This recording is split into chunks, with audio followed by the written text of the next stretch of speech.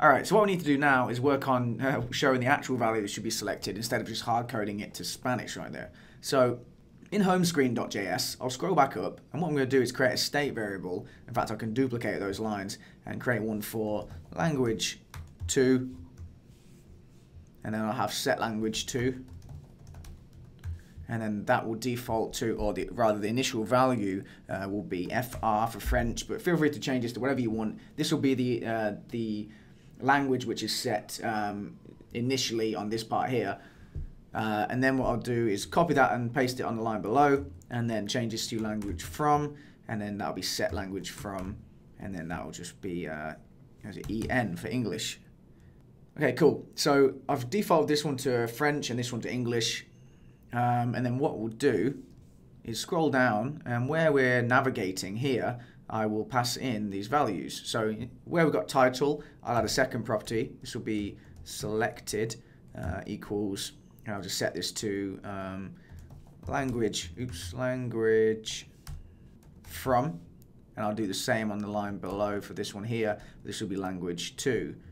So now we'll know which language should be selected based on what's passed in. So all we need to do is go to our language select screen and scroll up, and we can extract that from this here, this params object, by saying selected, and then we can take that value and just use it here in place of ES, like that, and that should be good. So if I press that now, English should be selected here. Let me scroll down. English is selected there, and on this one, French should be selected. Let me scroll down, and there we go. French is selected.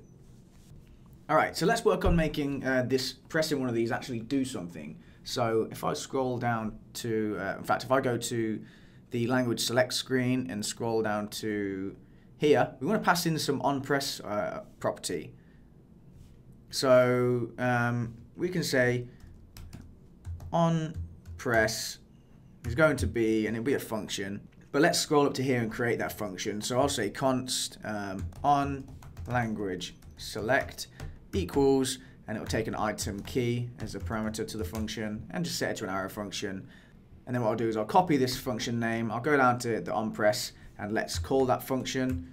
So use an arrow function, and I'll just set it like this. I'm going to pass in the language key, like that. Cool, so we've passed in the language key to this function, but because we're passing this function in, we're going to wrap it in a use callback. So use callback, and make sure that's imported from React, right there, use callback, which obviously creates a memorized version of this function. And then I will wrap that like that. And the dependency, we'll do the dependency list in a second, but for now, let me just set it to an empty array. Like I said, we'll come back and add that in just a second. So we'll say const data key equals, and then we're going to check if we've been passed in whether it's to or from. Because when we click this, we need to know whether we're going to set the language to or whether we're setting the language from, because we're using the same screen for both. So we need to know whether we're currently on the translate to screen or the translate from. So we'll check for the root, we'll check for the mode parameter that we'll pass in. So we can say params.mode equals, and then just to, like that. And if it is, we'll say language to, and if it's not, then we'll say language from. Okay, so we will pass this in. We're not doing it yet, of course, but we'll pass this mode in. It'll either be to or it'll be from. And all we're going to do is underneath that, we'll say navigation.navigate, and we'll just navigate to the home screen. Is that what I called it? So this home screen, if I go back to app.js just to check what it was called, it's not main, it's in the tab navigator. Let me just check real quick. Okay, so it's home with an uppercase H, so make sure you call it home with an uppercase H. So where are we? Here, so instead of home with a lowercase h like that, I'm going to change it to that. So that should navigate to our home screen, but because the home screen has already been presented on the stack navigator, it will just essentially pop the modal away. So it'll kind of just remove the modal and show the current one.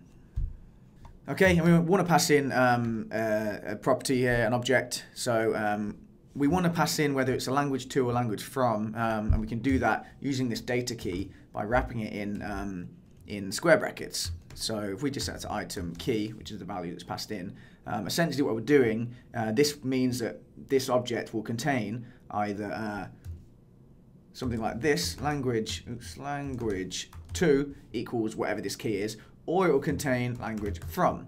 And then we can use that on the home screen and know whether they, based on whether that value is set, what to do with this. So we know whether to update the language from or the language to. So the reason we need to wrap it in square brackets is because if we didn't wrap it in square brackets and we just had that, it would actually set data key as the key. So in order to use the value of that data key variable, we need to wrap it in square brackets like that. Cool, and that is all we need to do. But we'll go and add these dependency lists now. So because we're using the params object, we will wrap that there. And then we'll also set it based on the navigation as well. So just set those two as the dependency list. So if any of those change, it will re-render this function. All right, cool.